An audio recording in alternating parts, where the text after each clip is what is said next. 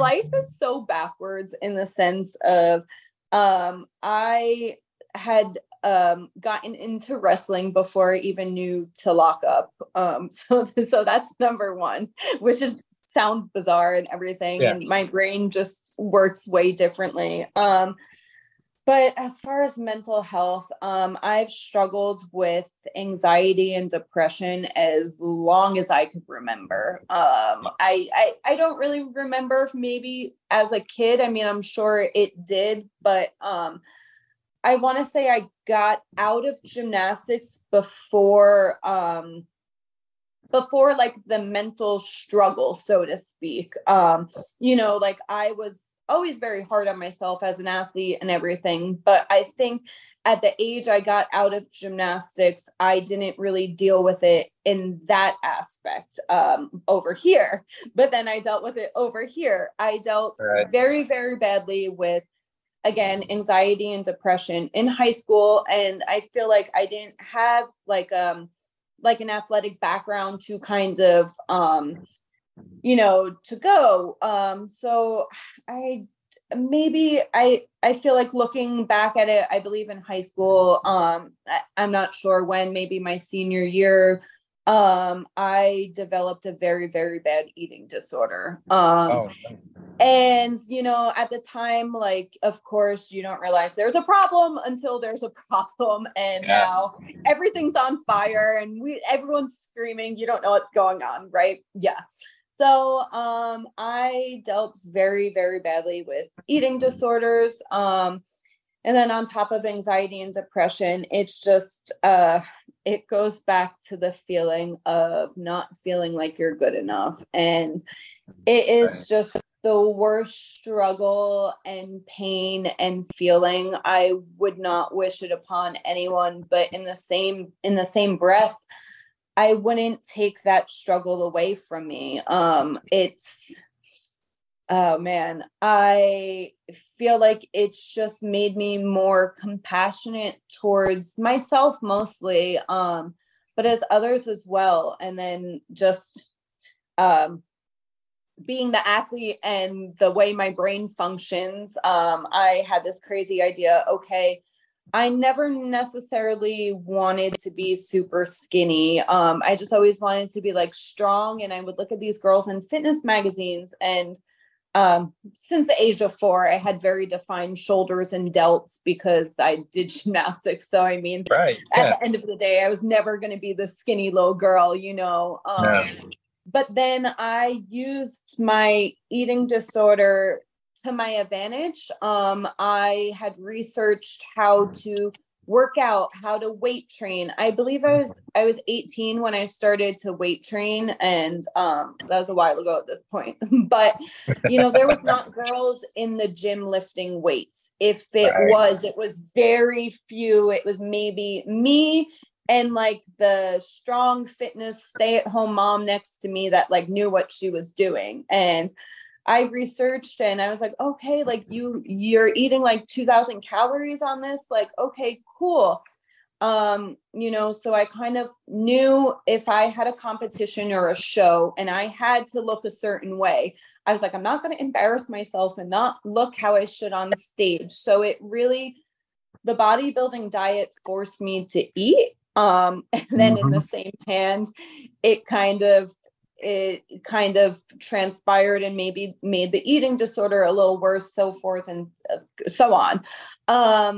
But, it's just all the struggles in life. Like, now, I feel like, sure, maybe I am recovered, so to speak, but it's just, you just learn, I don't want to say to deal with it, but you learn to use it to your advantages. And then I did competitions from there, and, I still struggle daily with certain things, but I just try to be more mindful and nicer to myself. And like the gym has always been my outlet in the sense of it's somewhere I can go and I can let out this whatever I might be feeling. If I'm super happy, I'm going to have a good workout. If I'm really mad, I'm going to have a good workout. So it's just like sort of an outlet for me. But then, don't get me wrong, there are some days where you just have this anxiety or depression and you're like, dang, I don't even want to get up and get moving. So then it's like you struggle with that as well.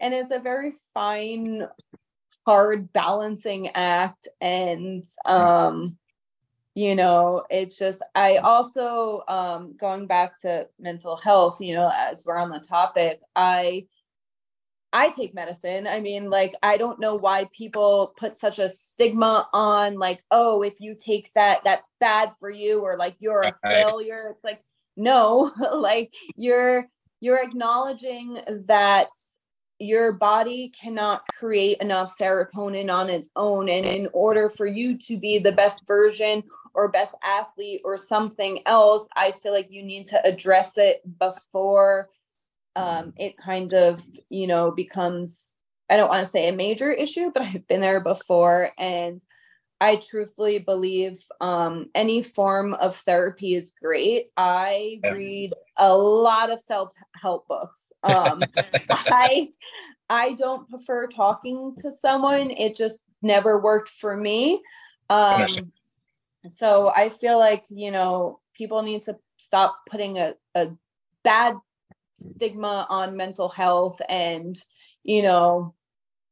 I feel like a lot more athletes struggle with it than we speak about, and is something that I don't want to use the word was embarrassed of, but I kind of felt like I just shouldn't have this because I was an athlete, and it just, it goes to show that mental health doesn't pick and choose, like, oh, you're pretty and you're an athlete, so we're going to skip you, but you're going to get it. And it's just like, I think most athletes have it, and it's something we need to talk about more.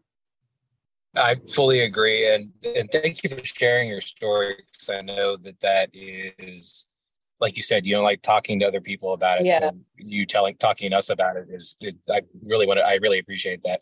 And I do, sure. Like you said, I think we need to bring more attention and let it be okay to have these thoughts, have these feelings that people are not okay all the time. Like, right. We put so much pressure as a society, like, okay, I'll go to, we'll say basketball or football. Football here in America is the number one sport all the way around.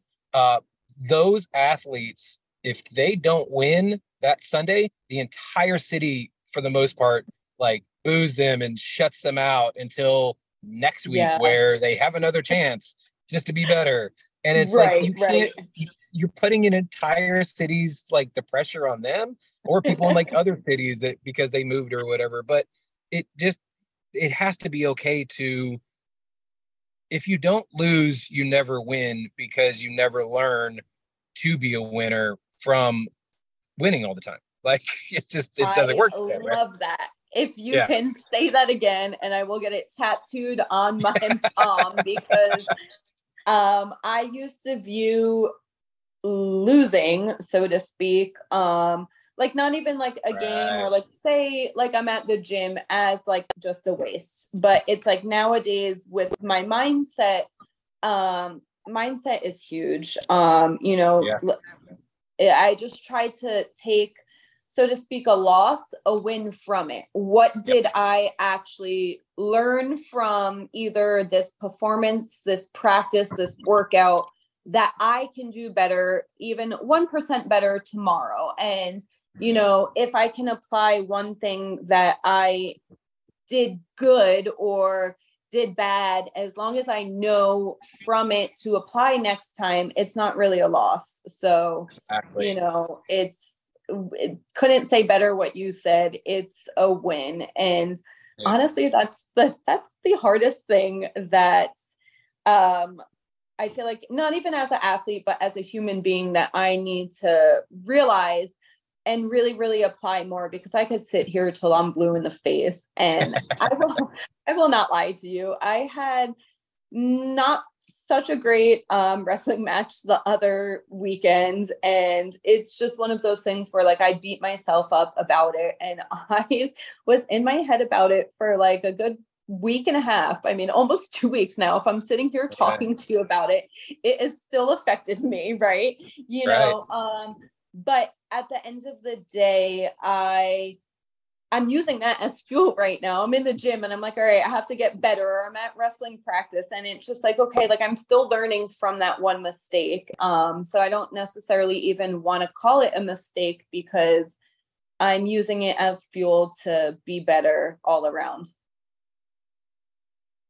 That's perfect. I love that you're using, I mean, obviously it is still bothering you, but you're turning it into fuel, and there will be a point where it doesn't bother you. Like you might look back on it and be like, oh yeah, that match, oh, that was awful. But the next one or the next two or the next 3 or 4 or 5 matches will be better because that one match in your head didn't go the way you wanted it to. So it's good. Absolutely. It obviously was bad when it happened, but in the long run, it'll be a good thing. Yeah. I don't know. It might be a funny story to talk about one day, but like this will keep me up for the next 25 years of my life. Like that thought right before you fall asleep, and I'd be like, oh my God, remember that one time I had a really bad wrestling match? It will keep me up forever. We'll pretend like it won't, but it will.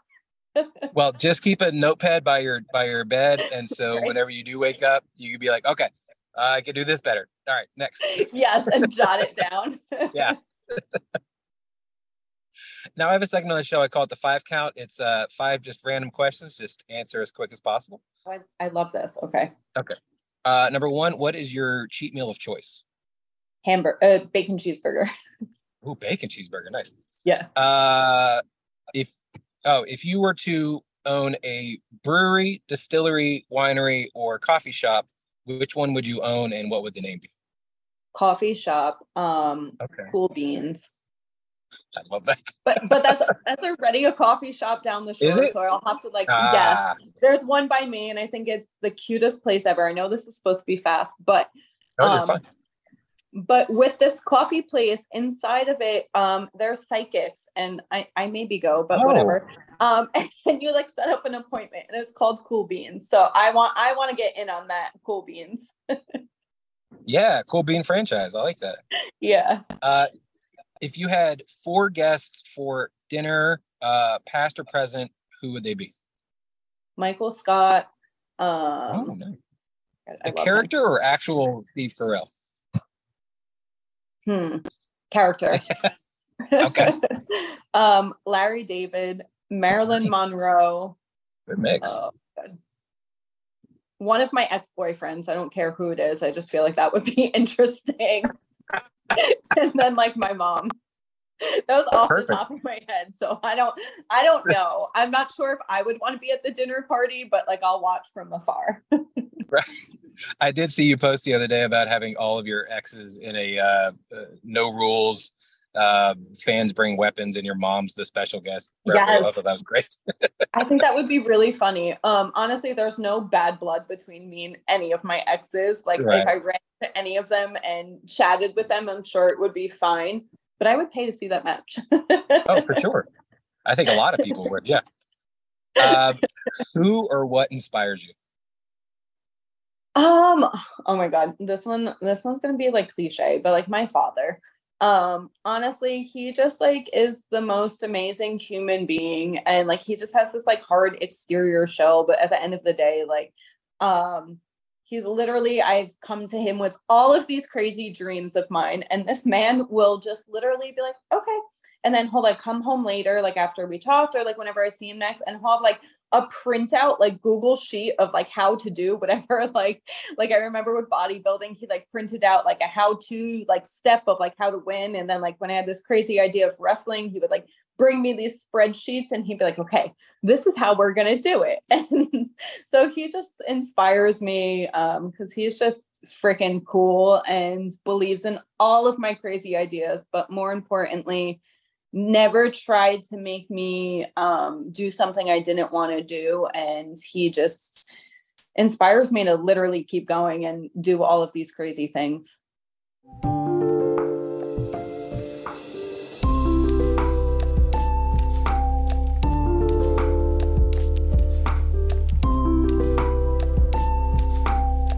Thank you so much for Nikki Duke and Ariel Sky, same person, being on the show today. Wow, Women of Wrestling is such a great show, and I love having even more women on the show